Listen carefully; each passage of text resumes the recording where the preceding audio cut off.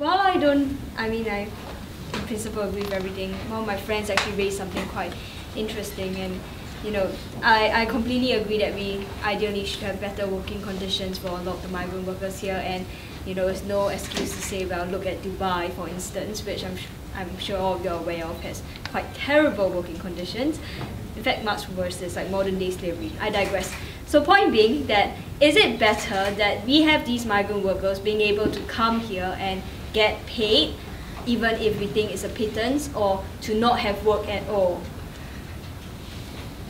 I mean, I know it's probably everyone here is getting ready to stone me or something, but personally I just thought it was quite an interesting question. This is not a new issue. It's raised quite many forums. It's raised in the newspaper. And I somehow think that the way it's phrased seems to put you into a binary situation, it's either or. And I think the reality is rather more nuanced than that. Okay, Singapore needs foreign workers. Whoever we allow to work in this country, we should tell ourselves that they should be treated fairly and equally. And to me, that's the starting point. It could not be that because we think in that country they work under a situation far more harsh than here. Therefore, we are allowed to mistreat them 50% rather than 100%. I don't think human relationships should be worked out.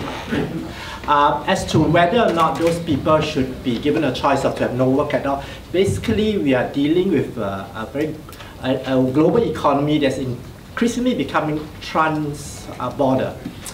And those questions can be asked here, can also be asked in those other countries like Bangladesh or India or China where they come from. Sure, if those countries, if they get the economy in place nicely, they would not need to export their workers. And I would leave those countries to sort out those issues themselves. But for whatever country that feels that they need to send their workers overseas to work, and for whatever country that feels that we need these foreign workers, there should be a basic human decency kind of law, which is that come and work here, but I give you the full protection of my law, as I will protect my own citizens. Just one follow-up, if you want. Just a bit. You said that the country sends their workers over, but I'm just, what about the freedom, like the choice of the worker? I mean, it seems like what you just said sort of omits the agency of the worker. I do not at all. When I say the country sends the workers over, I'm not saying that over there there's a regime that march these workers onto a plane. No, they're driven here by whatever set of economic circumstances they deal with in their village or in their towns or in their family. They are poor, they need work. In those countries they can't find the work that they need. Well, I pity them for that, and I wish them well that they could sort out the economic problems. So whatever it is that caused them to seek a living overseas, whether it's in Qatar, Dubai, or here, or Hong Kong, my role in it as a Singapore NGO is that whoever comes here as a foreign worker, I see it as my mission to ensure that he gets fair treatment. And therefore, I take ownership of this problem here in Singapore. Frequently, yes, we are oftenly bombarded with questions. You know, this is not a problem that's caused by Singapore. It's also caused over there by agents in those countries that are mistreating them. And my answer is sure. In the trans-border issue, NGOs, civil society, and Singapore government have a job to do. In those countries that are sending the workers to us, or where workers come from, NGOs, civil society, and governments there also have a job to do.